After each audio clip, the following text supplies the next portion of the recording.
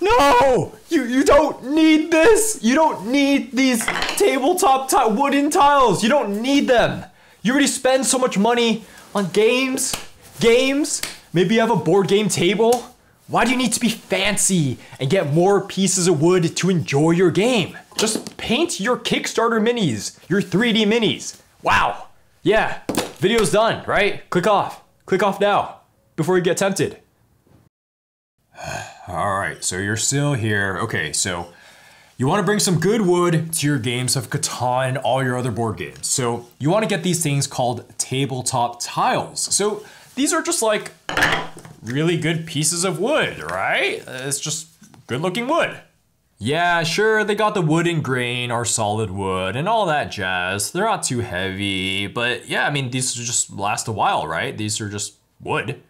To the untrained non-board gaming sane person, that would be correct.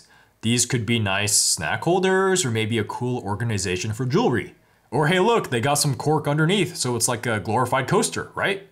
But you bring these bad boys to game night, smack them next to your board game, and that's where they can really start to shine. You got the single, dual, and triple component holders. Fill them up with those tiny pieces that just get everywhere during games. These are good for your own personal stash during games like Catan, or a communal stash if you don't want pieces mixing around the table during the heat of play. Yeah, I know, really fancy things that could just be replaced by a bowl, but that's why you're here, right? Each of these holders has a nice grooving slope, kind of like on a Mancala board, where all you have to do is put your fingers and gently guide the pieces out of it into your greedy hands. But besides holding pieces, this card holder is really where these wooden hexagons shine. This is fantastic, so you don't have to go picking up your hand over and over again during games, especially for those more laid back game sessions where you just want your hands to chill. And then if you're like me, you get slightly sweaty hands sometimes during really intense games. And these are good to reduce the grime on your unsleeved cards. Or of course, if you suspect that your friends don't have the cleanest hands. And this is where I gotta tell you about the magnets for the tiles, where you just put them together and they connect. Magnets. While this isn't always the most useful for these component dividers, for the card holders, it's really nice because the grooves don't just end at the end of the wood, they keep going. That means if you have a lot of these lined up at once, you can have infinite vertical storage by connecting a lot of these tabletop tiles. To wrap up this selection, we got this dice roller tile, which is kind of like a dice tray to make sure your dice don't go into other pieces while you're playing. Because it has rubber on the bottom, it's gonna mute the sound of dice onto it if you're into that.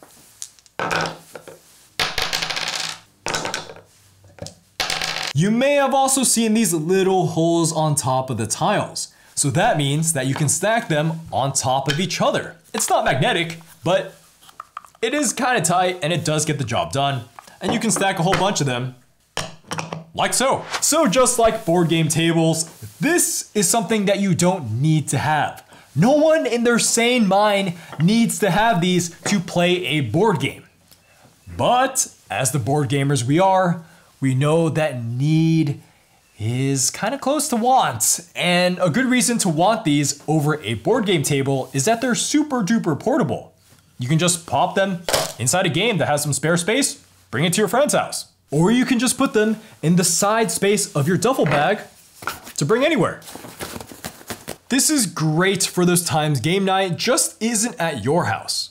Or if you have to play outdoors at the park constantly during a pandemic. And then you also double the wooden tiles as weight on top of the cards so the wind doesn't blow them away. The back, of course, has this coaster where you can put drinks on. For us, the rule is no drinks at the table, so this coaster is going to be good after the game or if you're just chilling with friends. You probably don't want to use this coaster before a game though, because if it does get wet, you don't want to flip it over to put it on your wooden table.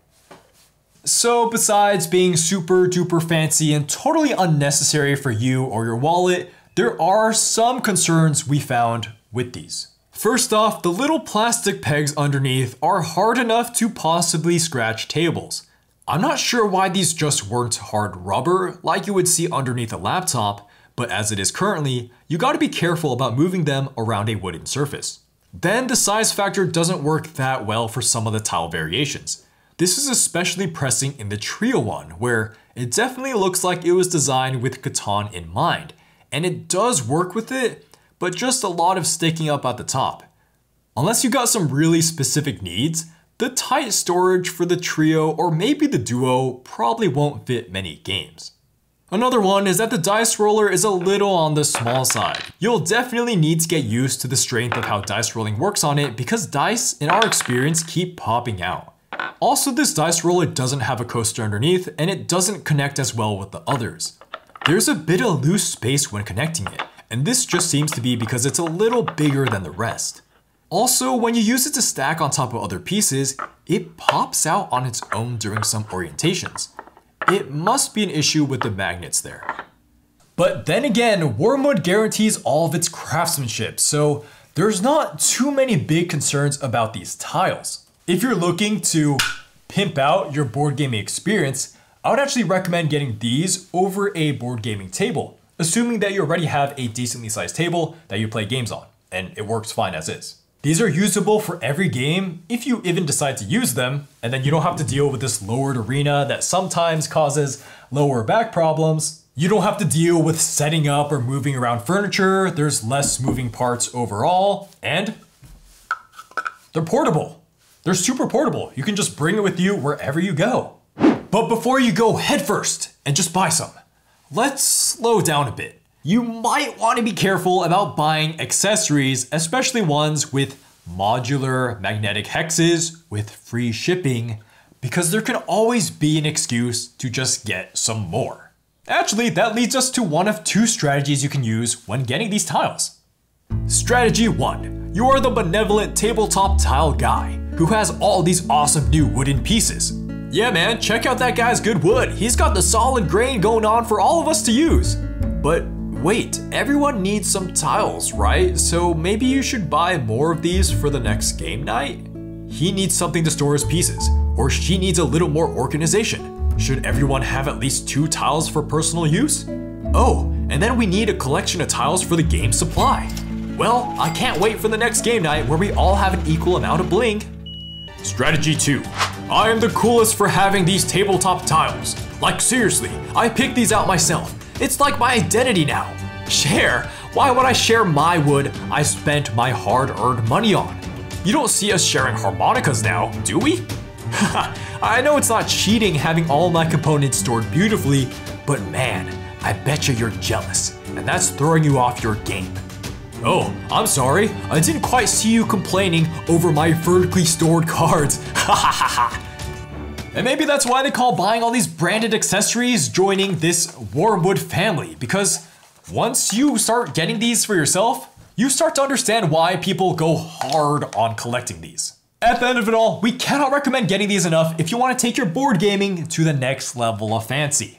On a personal level, I'm not going to give my score out of 10 because this isn't a game, but I really like having these. It's again that whole board game table rationale, where if I can have something that dramatically changes how I play every single game, that's pretty darn cool. And then now I'm fantasizing about my next game night and how cool these are going to be.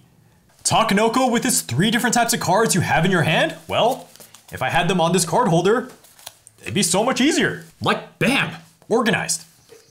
Look at that. So yeah, I'm very excited, but also concerned for my wallet.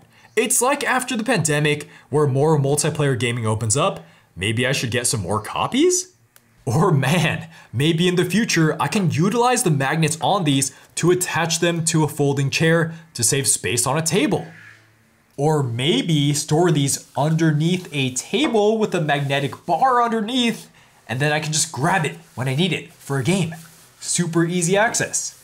Something luxuries become necessities. As always, thanks to our patrons for making videos like this possible. We got John S, Manuel G, Brian C, Clifford H, Aaron W, Max B, Bora, Jeremy M, C, Charlie P, Quinton S, Sam S, Travis R, Alvin Y, Vamsi K, Ryan D, Jennifer L, Brett M, Matt G, Peter Z, Spinner 71, Brian J, Brad G, Tiamo, Period, Mark A, Nathan C, James M.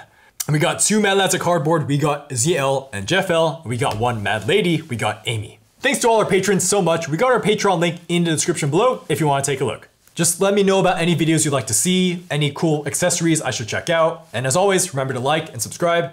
See you guys later. Bye-bye.